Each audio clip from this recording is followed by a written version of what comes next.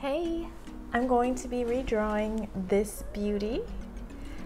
I actually don't think she's so terrible as I thought at first, but look at these arms. I think they're just a little bit skinny, but I'm going to redraw this with my current skills. This was when I was about 12 maybe, so let's see what happens.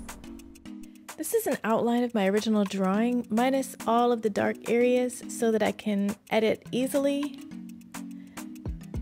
So my first step is going to be redrawing the structure of her face and body so that it actually looks like a human. I'm giving her cheekbones and a rounded jawline, and then for her chest it's going to be facing sideways as she is instead of forward and very flat like it was originally. I'm setting her eyes back into her skull by giving her some more shadows and contouring to her face, and that's what's going to give it more of a shape than the flat image that I had originally. I am redrawing her hair, not by drawing each individual strand of hair, but by adding value to large portions of her hair, as well as contouring some of her body.